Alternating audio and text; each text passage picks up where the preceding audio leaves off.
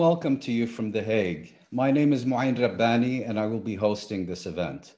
Today's episode, jointly hosted by the Lutfia Rabbani Foundation and the International Documentary Film Festival, Amsterdam, will discuss the fifth story, Al-Qissa Al-Khamisa, a documentary that explores Iraq's recent history of uninterrupted war and conflict through a series of biographical sketches.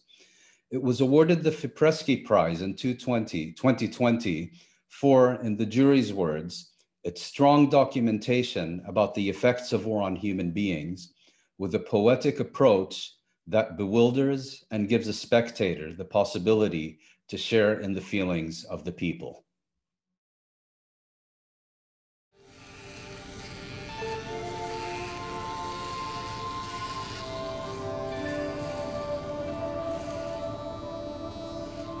وبعمري 11 صرت ألزم سلاحي بلاستيكي أو أهدد الطيارات الهليكوبتر اللي تحلق فوقنا بشكل مستمر.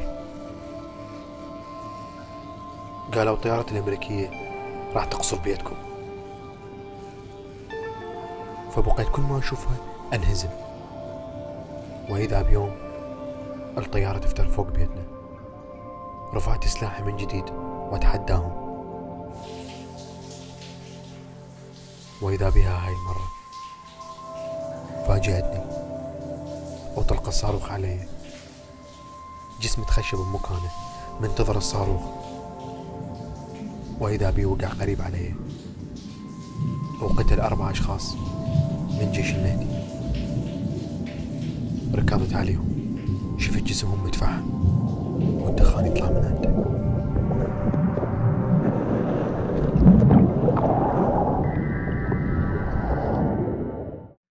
With us, once again with hair, is fifth story director Ahmed Abd. An Iraqi filmmaker from Baghdad, he obtained his professional start as a member of the independent Iraqi Film Center. His previous accomplishments include Birds of Sinjar, which in 2019 won the Best in Journalism Award at the BBC Arabic Festival. The fifth story is Ahmed's first feature film, and he joins us from Baghdad. Also with us is fifth story producer Louai Haffar. A sociologist by training, he was previously a commissioning producer with Al Jazeera Documentary Channel, where he was responsible for the production process of numerous documentary films. Originally from Aleppo, Syria, Louai is currently an independent producer and creative consultant and is working on a documentary about displacement and demographic change as a result of the conflict in Syria. Louai joins us from Istanbul. And we are also fortunate to be joined by the co-sponsor of this discussion, IDFA Artistic Director Orwa Nyrabia. Originally from the Syrian town of Homs, he co-founded Syria's first independent documentary production company, and in 2008 established Docsbox, which became the Arab world's leading documentary festival. Orwa has additionally produced numerous award-winning documentaries and has won awards at Sundance, Cannes, and elsewhere. Imprisoned in Damascus in 2012, an international campaign by award-winning actors and directors helped secure his release. He thereafter continued his work in Europe, and since 2018 has been at IDFA. This discussion will be followed by an opportunity for audience questions, so feel free to submit your questions at any time via the Q&A function on your Zoom screen. Ahmed, Louai, and Orwa, it's a real pleasure to have this opportunity to speak with you. Ahmed, if I could start with you, please explain the meaning of the title, The Fifth Story.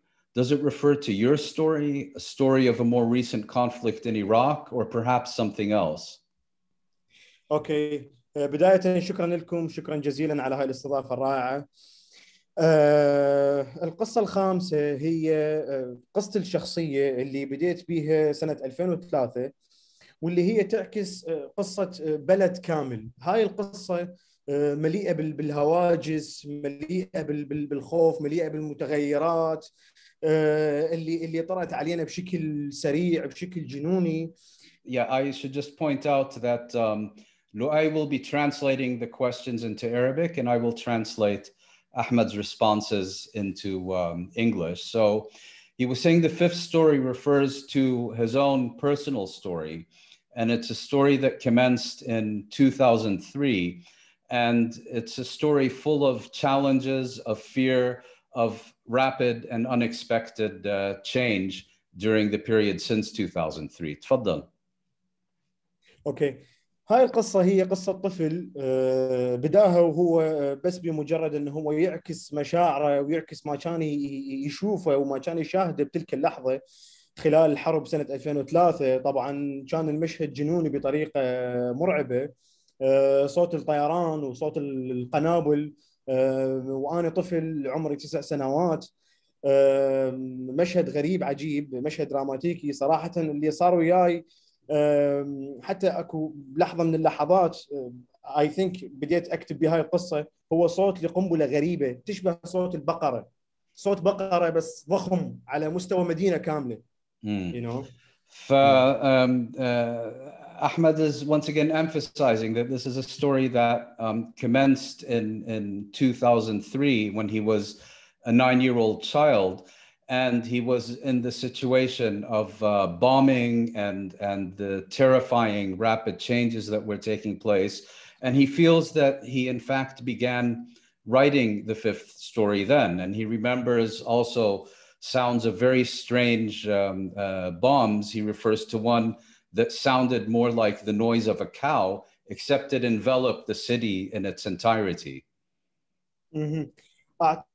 أعتقد هذا الصوت هو اللي خلانا بهاي اللحظة أخلق هاي القصص بالليل، وميض القصف يدخل علي بالغرفة مالتي. طبعا كنت ما أقدر أنام خلال 21 يوم، فبقيت أكتب هاي القصص. صحيت لقيت نفسي أنه أنا كاتب 5 قصص، وكل هاي الأبطال وكل أبطال هاي القصص هم يموتون بالنهاية. فبالتالي هاي القصة بعد ما كبرت بهذا عمري بسن ال 26 سنة اكتشفت بأنه لا، هاي القصص هي العفو، هاي القصة الخامسة اللي البطل مالتها الوحيد اللي ما مات، وهاي القصص الأربعة اللي كتبتهم البطل بهم مات بالأخير. فاكتشفت بأنه هاي القصة هي تعكس واقعنا، هاي القصة هي تعكس ما كان يشعر به هذا الطفل على بلد كامل. لأنه هاي المشاعر اللي كنت أحس بيها اللي تجتمع بالخوف وبعدين يليها الغضب والثورة. بس بالبداية الخوف هو هذا اللي بدأ يخلق هذا النوع البحث، انه يخليني ابحث اكثر عن انه شنو هذا الخوف، منين جاي هذا الخوف، ليش هذا اللي جاي يصير. فاعتقد هذا اللي خلاني اكتب هاي القصص الاربعه اللي خليت بطل بهم يموت بالنهايه.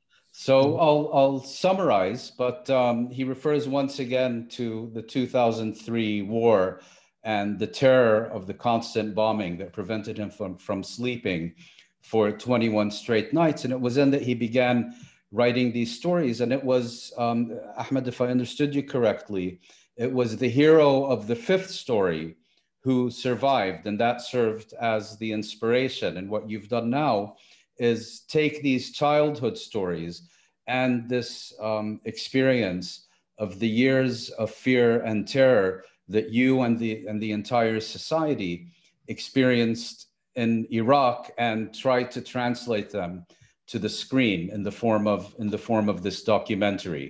في إشي ما ذكرته ولا ترجمته تمام؟ ممتاز. السؤال اتفضل، خلصت ولا أعطيك السؤال الثاني؟ اوكي، لا بس اكمل هاي الجزئيه. تفضل. طبعا بعدها اخترقني هذا الشعور الغريب اللي هو الغضب. بعد ما كبرت طبعا وصرت مراهق بنص هاي المشاهد القتال اللي تصير يوميه بمدينتنا والى اخره. اعتقد هذا الغضب هو اللي خلى هاي القصه الخامسه يعني تثبت اكثر بداخلي ويكون لها اكثر وجود بداخلي. بعد هذا الغضب وبعد هذا الخوف اللي شفته سنة 2011 بديت أشعر بأنه أكو شيء بداخلي يريد يخرج، أكو شيء بداخلي يريد يطلع، وهو انه بديت افكر او بديت ادخل بالثوره، بديت اي مظاهرات تصير ادخل بيها. فبالتالي شفت بانه هاي القصه الخامسه هي تعكس ماضي وحاضر لبلد كامل من خلال طفل اوكي شاهد حرب معينه وحرب واحده بهذا البلد. So he had been explaining how, you know, the 2003 war commenced when he was 9 years old. He's now 26, but the real turning point for him came in 2011 when, as a young man, the earlier feelings of fear and terror began to translate into anger and rage at the situation in which Iraq found itself, not just him personally, but the entire society in Iraq. And it was at this point also that he began participating in many of the protests and demonstrations that were taking place in his hometown of Baghdad and elsewhere in Iraq. And he sees the fifth story as a symbol for the response of Iraqi society to what has been done to it over the previous years and decades. Thank you, Ahmed. Now, my next question is, you chose a different person to illustrate each of the main conflicts Iraq has experienced. And each of these characters come from very different backgrounds and locations. And the question for you is, how did you go about identifying them? And what were the challenges you encountered in reaching these individuals in your documentary? اوكي. طبعا كل شخصيه من هاي الشخصيات هي قبل يعني من اكتشفتها وعشت وياها فتره خلال رحله التصوير مع هاي الشخصيات، اكتشفت بانه هاي الشخصيات هو كل واحد بيهم يجسد ويمثل مرحله معينه او حقبه معينه بتاريخ هذا البلد. لو سمحت. So he's explaining that he spent a considerable amount of time with each of the characters in the film and got to know them very well.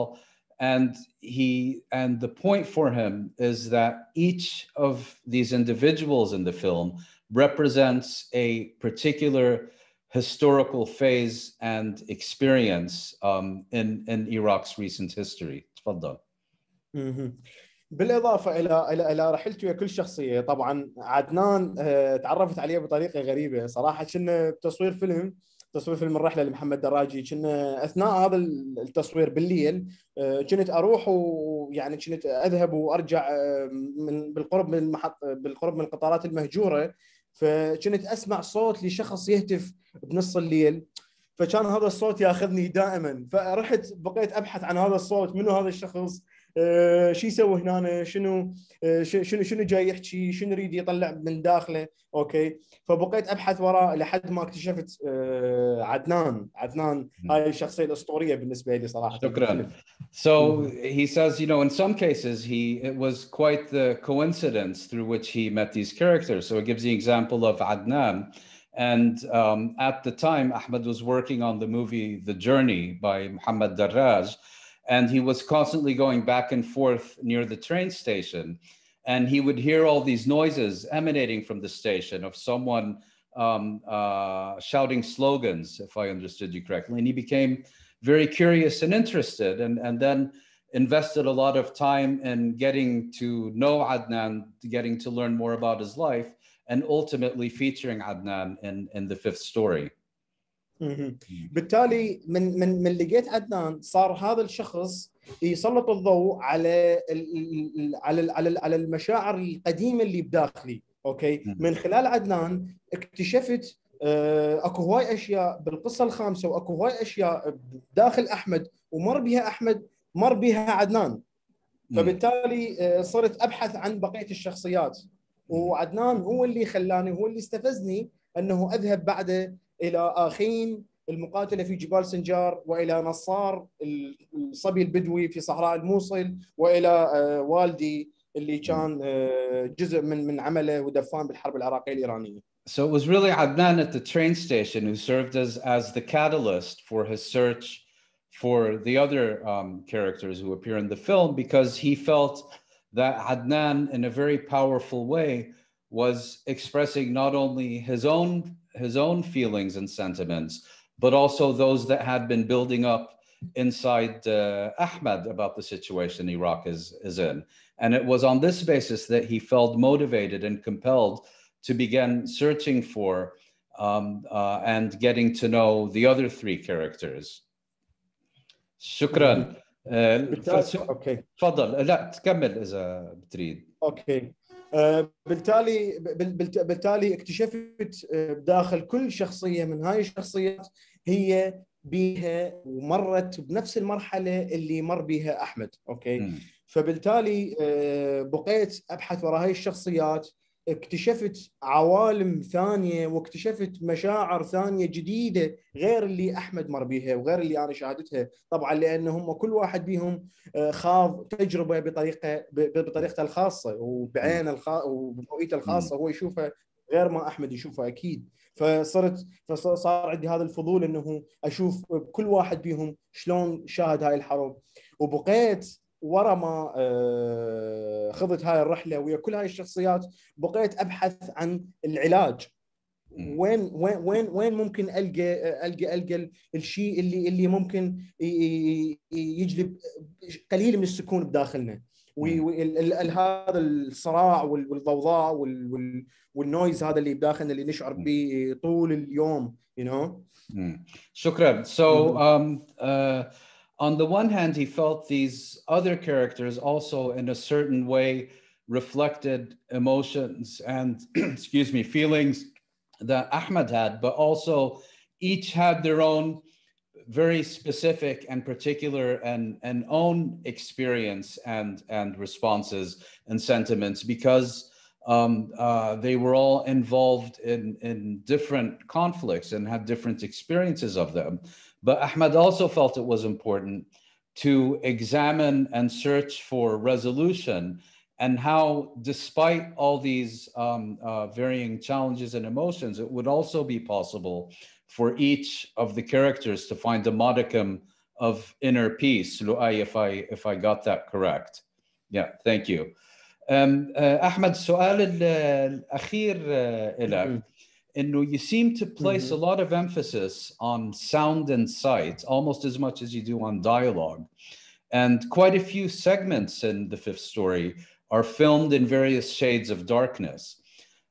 Is there a particular message that you're seeking to convey through these elements? Okay. خلينا نكون شويه يعني مو بعيدين، وانما شويه خلينا نعوف الاشياء الكلاسيكيه اللي هي الرسائل والكذا والى اخره. انا صراحه اللي صار من خلال الصوت او الضوء او الحوار والى اخره بداخل هذا الفيلم، او الصمت او الطبيعه بداخل هذا الفيلم، هو اعتقد بانه هي عباره عن ذاكره للفنان الصانع اللي صانع هذا الفيلم. اوكي. للذاكره اللي للصور اللي مر بها خلال هاي الرحله الطويله. اوكي. فشلون يجي يجسد هاي الذاكره باي طريقه، فيجي بطريقه الصوت، احيانا تلقاه بطريقه الصمت، احيانا تلقاها بطريقه الضوء، احيانا تلقاها بطريقه الحوار الداخلي اللي دائما الشخصيات اغلب الاحيان ما تحكي بطريقه مباشره، تحكي بطريقه داخليه. اوكي. So often as you will have seen, these characters don't speak in a very direct way about their experiences. And for Ahmed, the use and deployment of sight and sound, of light and darkness, was also very much a function of mobilizing memory and deploying memory, and using these elements to strengthen and amplify the memories of not only Ahmed as the director of this film, but also of the characters who he sought to portray in the fifth story. اوكي. اعتقد احنا شاهدنا هاي العناصر اللي هي الصوت والضوء والى اخره، هاي الاشياء اللي كانت مسلطه داخل هذا الفيلم. هي كانت عباره عن خليط لهواجس او مخاوف أو غضب وإلى آخره وثورة وتفاصيل بقية. طبعا كل هاي المشاهد اللي شاهدها أحمد خلال هاي الرحلة، أو هاي الشخصيات اللي شاهدوا هاي المشاهد اللي كانت كل مشهد كانوا يشاهدونه هو كان انتقاله بحياتهم بشكل عام، يعني كانوا كل كل جثة شاهدوها أو كل شخص يطلق عليه النار أو إلى آخره، كانت هاي بمثابة انتقالة كبيرة جدا بالنسبة لي. أنا أيضا حسيت بهذا الشعور باللحظات اللي كنت أشاهد بها هاي المشاهد. No.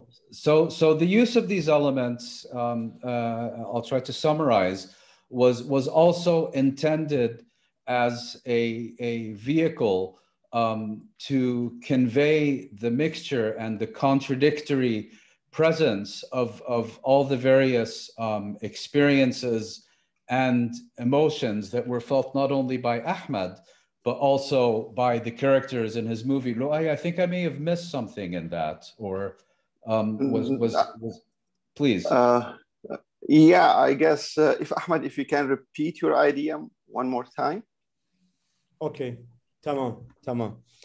ممكن طيب. اوكي، اللي هاي العناصر اللي كنا يعني الصوت او الضوء او الصوره والى اخره بداخل هذا الفيلم، هي عباره عن خليط لهواجس ومخاوف وكثير من المشاعر السيئه اللي مروا بها ذول الشخصيات، خصوصا الاطفال. طبعا هاي يعني كل مشهد يشاهده الطفل من مشاهد القتل او العنف او الى اخره يسوي يخلق فد نوع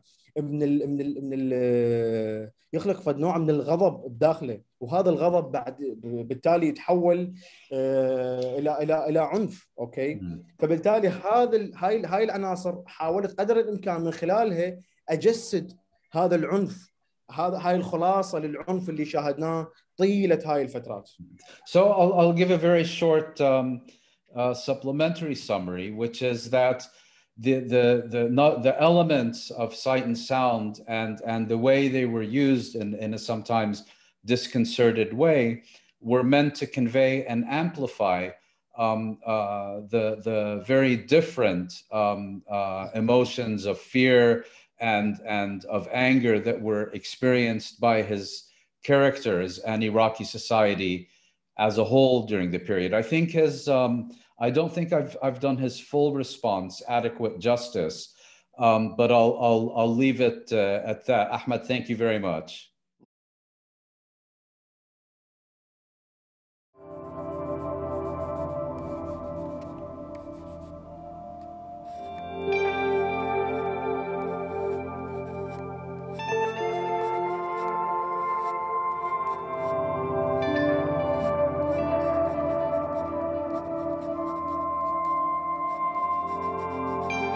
أبويا صار يرسم ملامح الغضب اللي صارت تظهر عليه وتاخذ شكل جديد بعد ما تركت سلاحي بلاستيكي وأخذ يتحول بداخلي إلى سلاح حقيقي. بعدها صار يحاول يمنعني برسمه ملامح جديدة، بالوقت اللي شافني أتخفى من عنده حتى لا يشوفني وأنا أحمل بندقية كلاشينكوف حتى التحق بالمقاتلين. And that was a scene of Ahmed's father, one of the main characters in the film, drawing his memories of the war between Iran and Iraq during the 1980s. Louai, if we could now turn to you. Producing a film in Iraq and doing it from Istanbul rather than from within the country must have involved a series of difficult challenges that you don't often encounter in your work as a producer. Perhaps I should start by asking you how you ended up working on this project with Ahmed. Thank you for hosting this meeting. It's my pleasure to be with you today. Well, thank you for joining. We're most welcome. So my relationship with Ahmed goes back to maybe and a half years. It was a total coincidence that we met via a platform, basically. It's a D-word platform, which is basically for documentary filmmakers. He sent me an email, and it was the night of the Oscar, by the way, 2 years ago almost. And at that night, he sent me a very brief email telling me that I'm a young filmmaker looking for a producer. Here's my idea, and here's a short link or some segment of my work. So I opened the link, and it was 7 minutes. I watched 4 minutes, and I paused it and sent him an email back saying, let us talk immediately.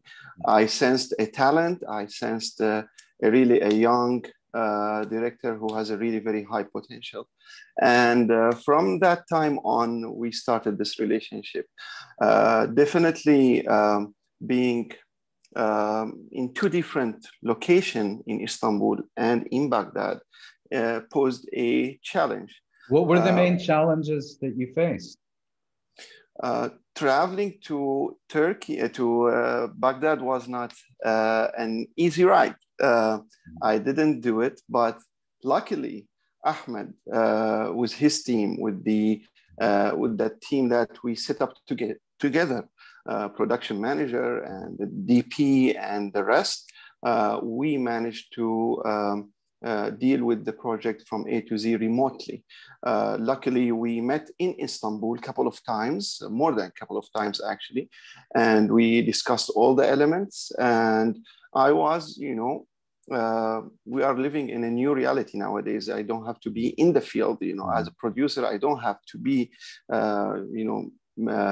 with the crew filming. I was supporting him, with all the required, and it took us at least 1 more year to finish filming, and then we started the more challenging period, which was the editing period. If I may continue with that Please. part. So sorry, actually, if I can, because I'd like to put in another question that I think is probably relevant to the issue you're now going to address, which is that if one considers the different roles of the director and the producer, my sense is that the director is primarily responsible for creative content, and you as a producer are more devoted to resolving the practical issues of bringing this film into the world. And I was curious if, for example, in the editing process, these issues came up and whether they caused any issues in the working relationship and how you dealt with them and resolved them.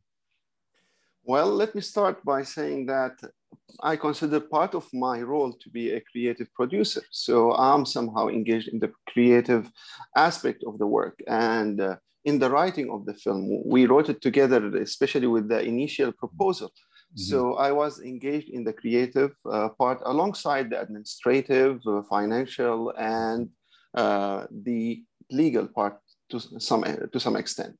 So at that point, when we decided to do the editing work, we moved from Baghdad to Lebanon for the lack of,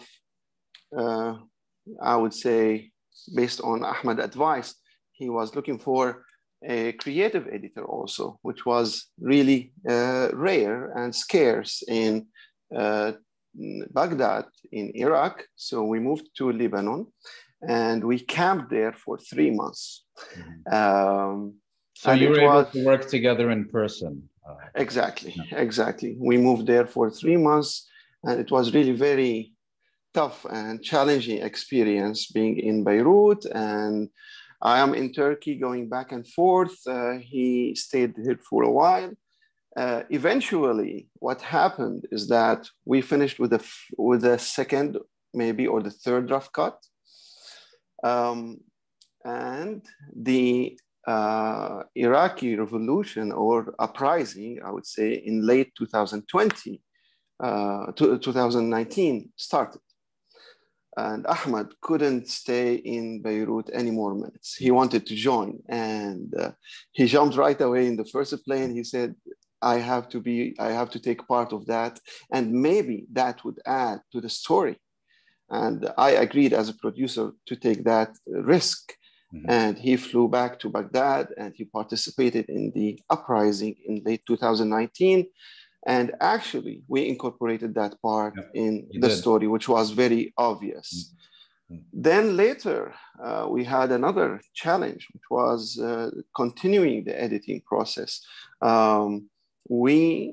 For some reasons, the editor decided to move for personal reason to Germany. And then we had to continue with another editor. And also we had the COVID-19 eruption. It was a big challenge. Now we had to work remotely, producer in Istanbul, director in Baghdad, and editor, the new editor in Hamburg, Germany. Oh. Yeah. So it took us another 3 months to continue the work, or maybe 4 months. It was really very tough and challenging. You can imagine what usually takes us 1 minute will take 15 or 10 minutes to change. You know, the Zoom environment is not always the friendly way, especially with such type of work, especially that this is the first time Ahmed is working with this new editor, never met before in the same place. But after back and forth and a lot of challenges, we made it. I was really happy with that, with the end results. And eventually it went to IDFA, which was the big prize for us to take part of that event, regardless of the final and pleasing outcome of winning the award. Great. Well, that's the perfect segue to you, Orwa, because you've previously spoken about the importance of expanding the opportunities for those in and from the region to represent their realities and experiences, and to not only have these represented for them by others. And I guess the obvious question, perhaps somewhat silly, but it does appear right away, is why do you consider this a priority? Well, I think first, thank you, Mouin, and thank you, Lutfia Rabbani Foundation, and welcome to all the guests. We at IDFA. Thank you, Orwa and IDFA. We are truly very, very happy and proud to work together with you, but also to present the fifth story with you, to welcome Louai and Ahmed. To answer your question, I think I was thinking about that, honestly, when listening now to Ahmed and then to Louai. And I was feeling like a bit embarrassed by the idea that we give opportunity, because I think that it is an opportunity for us to listen to them and to watch their films first, before the fact that we offer them an opportunity of the platform. In this sense, I would say the way that Ahmed spoke about fear growing up, about a bomb that sounds like a cow. And this film that he made, when I remember when I watched the first time, I was like, what is happening there? Why is this angry filmmaker in Iraq, with all the pain, taking these moments of contemplation, creating this very aesthetically profound structure of his film? What's happening there? It's something new, it's something interesting.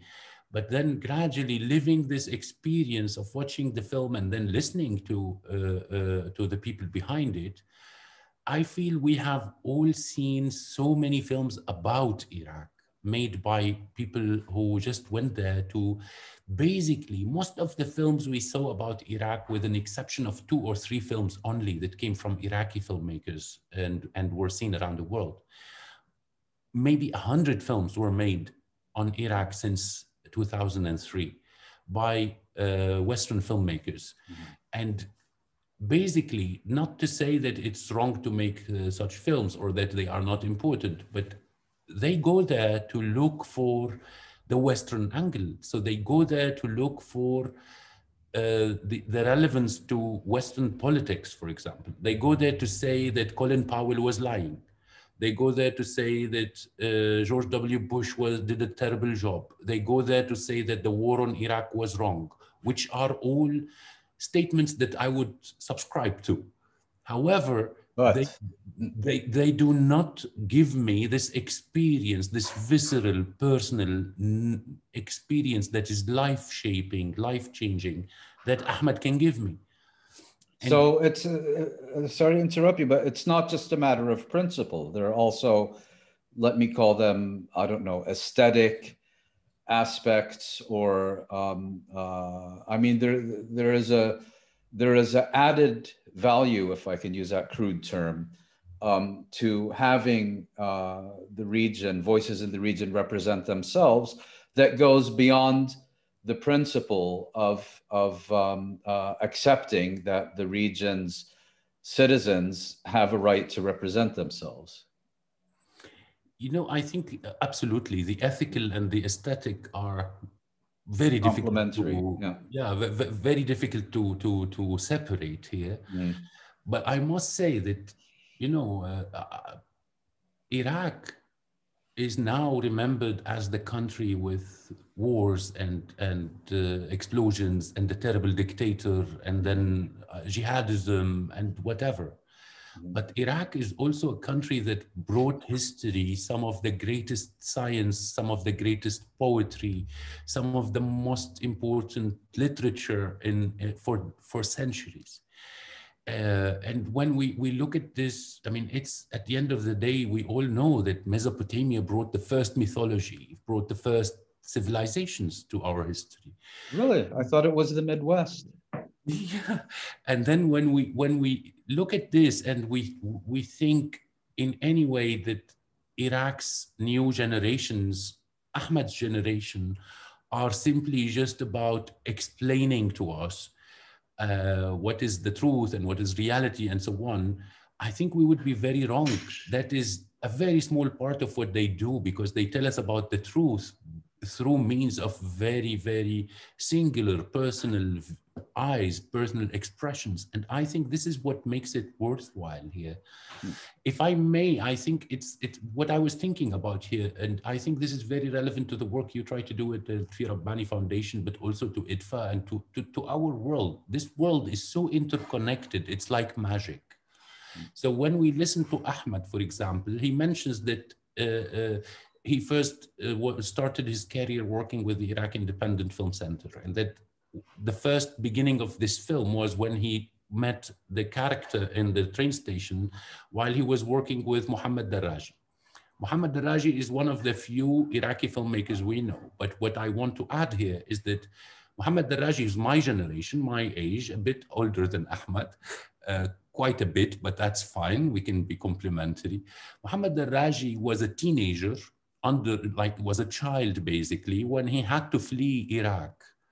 And he was very, very young when he was roaming the streets of Europe alone, really at a very young age, to end up as a refugee, as a child refugee in the Netherlands, and to become a Dutch citizen and gradually study film, and then go back to his home country of Iraq and establish a film center and start making films from his own country. And then when we look at this little story, we discover that Daraji went back, Ahmed met him there when Ahmed was now the younger one. And Ahmed started working with Daraji and then made his film, and he found Louai. And the film found its way back to IDFA, to Amsterdam, and to this screening that we are doing. It is a very small world, and nothing that we plant, nothing good that we plant in this world will go in vain. It's truly, to me, this is very meaningful and very moving. And I think I feel humbled that it is not us who give opportunities to these people. Well, it's them who enrich our lives. We just allow them to enrich our lives, and we are the winners here.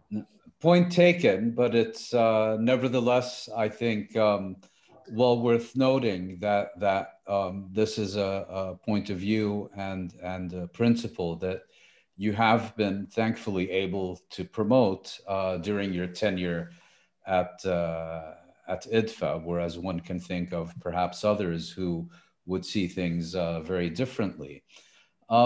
Before turning to audience questions, we'll show one more clip from the fifth story.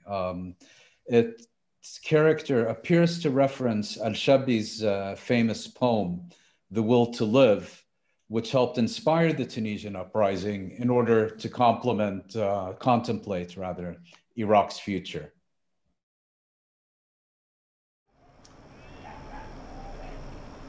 إذا الشعب يوما أراد الحقوق والمطالبة فلا بد أن يطالب بها، فلا بد أن يطالب بها. هذه تحورها تحوير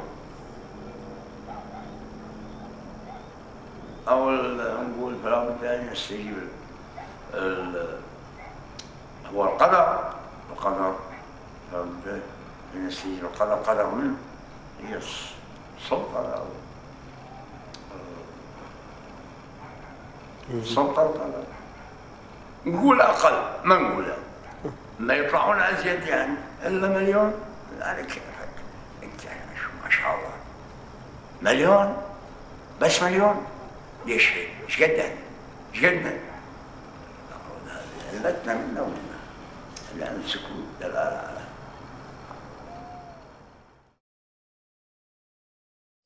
The fifth story, a film by Ahmed Abd, produced by Louai Haffar and bought to IDFA by Orwa Nyrabia.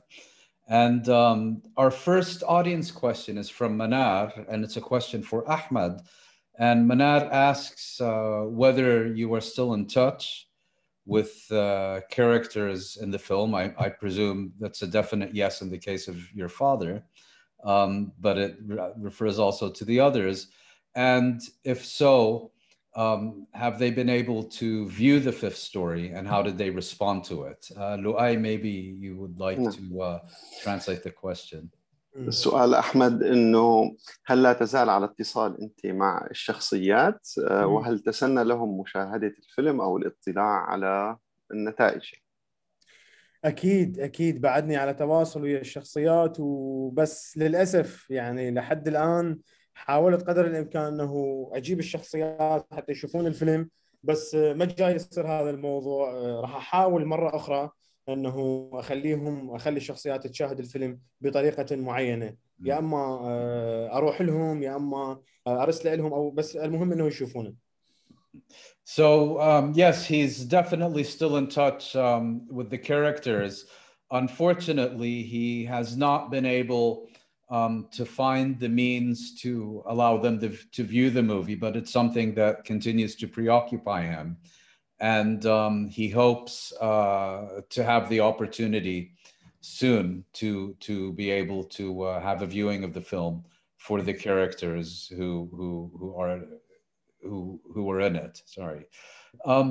The next question is from Aisha, and it's also for Ahmed.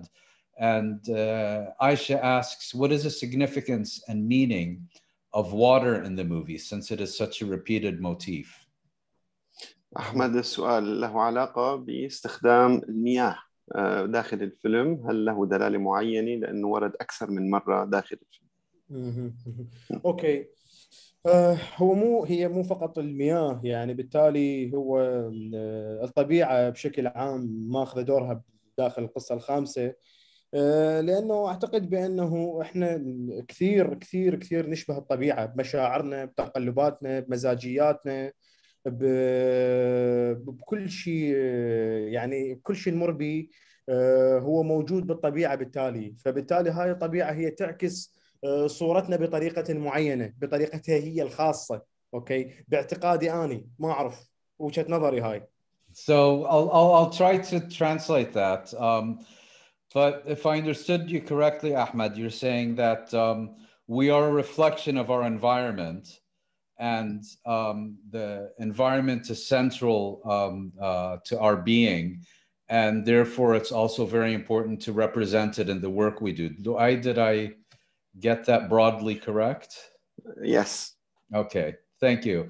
The next question is from Lambrecht, and also for Ahmed, and he's basically asking about your future plans. Are you planning to make more documentaries? Are you planning to make them about Iraq? When can we expect your next work? سؤال أحمد له علاقة بأعمالك القادمة. هل تنوي الاستمرار في الوثائقي، وهل سيكون من العراق، ومتى من المتوقع أن ينتهي؟ اوكي، صراحه انا ضد تسميه وثائقي او روائي، هي بالتالي كله هو فيلم، يعني هم باعتقادي انه هو فيلم، بالتالي فاحنا ننقل تجربتنا من خلال هذا الفيلم، اذا كان روائي او وثائقي. بس التجربه الجايه راح تكون روائي بطريقه مغايره، بطريقه مختلفه تماما. راح احاول هاي المره انه اتطرق لمواضيع ثانيه جريئه جدا، وايضا حدثت بالعراق. So he is still at work, and for his next work, he's actually planning on making a feature movie, a dramatization rather than a documentary. And in Ahmed's own words, well, of course they are. I'm only translating them. عن إذنك بس ثواني. He plans also to very courageously address specific unnamed issues, which he assures us are issues that are alive in Iraq. تفضل.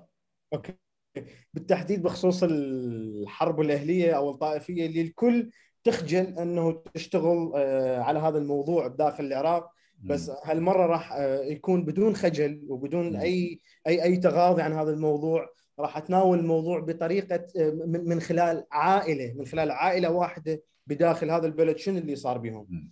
The civil war in Iraq, or the civil conflict in Iraq, is very much a taboo for Iraqi filmmakers, and Ahmed is hoping to make a movie about this phase of Iraqi history by dramatizing the experiences of a single family during this period.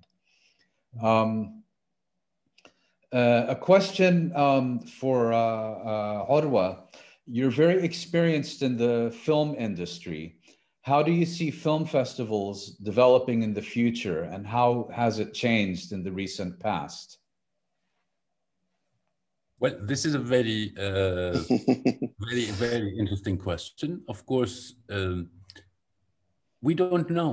I truly believe that this is what's interesting in this moment, is the fact that we do not know, that we need to be open, that we need to be flexible, and to accept the fact that things are not going to be the same, and things will not be what we might guess now. We have to be open. I know that it is a very interesting, very challenging element in life to be open to the unknown and to wait and see what will happen. But look at how Ahmed lived and made the fifth story. I have no doubt that he didn't have a clue about what was going to happen the next day. And in the same line, I think that, to me at least, film festivals are mostly about celebrating film and the art of cinema, the art of documentary cinema in the case of IDFA, by creating a social experience, an experience where people actually see each other, laugh together, cry together, feel the pulse, the collective pulse, and then go out from the cinema and to their homes and to their other friends. And then there's a certain kind of civic and aesthetic debate that goes and becomes part of the life of the city, of the life of society. And when we cannot do that, we accept to be going online as a temporary solution. We will not stop, so we show films to people at home. That is better than nothing, but better than nothing is not good enough. I have to be optimistic and trust that now, with the current development, scientific progress about the vaccination and understanding the COVID-19 pandemic, and the vaccination happening a bit faster now, hopefully, that we will be back to being a society that meets. And, it's part of who we are, humans. We are social. And when that happens, we would just be coming out from this experience after learning about new things. So I think we're all learning so much. It's a very difficult and challenging moment, but we are learning that there are things that we can do online well, that there are many things that we cannot do online also, and that we are just missing out on in this current situation. So I hope that we will be back to seeing each other, touching each other, and yeah, being in a cinema together. It's a feeling that I think is, you know, one of the greatest film critics or theorists of cinema in history, André Bazin, once said that cinema was an anthropological necessity, because we humans need this ritual, need to go, spare the time, take the walk or the drive, go into this hall, turn the lights off, and then laugh, cry, and think together. Well, And we need that, and we will try to keep on insisting on it. And again, we are learning that there are also things that can add value online. well, on those, please, did you want to add something, Louai? No, you know, just celebrating his answer, because this is what we're looking for as producers. You know, this is where we meet. This is where we mingle and enjoy our works together. Without festivals, I don't think we will have this celebration. So, yeah, but we don't know, as Orwa said, what will happen in the future. Well, with those valuable sentiments, we've come to the end of this episode. By way of conclusion, the Lutfia Rabbani Foundation is a non-profit foundation established in The Hague, the Netherlands in 1979. Over the past 41 years, it has worked to promote Euro-Arab understanding and exchange through education, dialogue, and culture. You can learn more about the foundation and its programs at rabbanifoundation.org. The International Documentary Film Festival, Amsterdam, IDFA, is today the world's largest international documentary film festival. It strives to screen films with social themes that reflect the spirit of the time and has various programs to assist filmmakers and emerging talent. You can learn more about it at www.idfa.nl.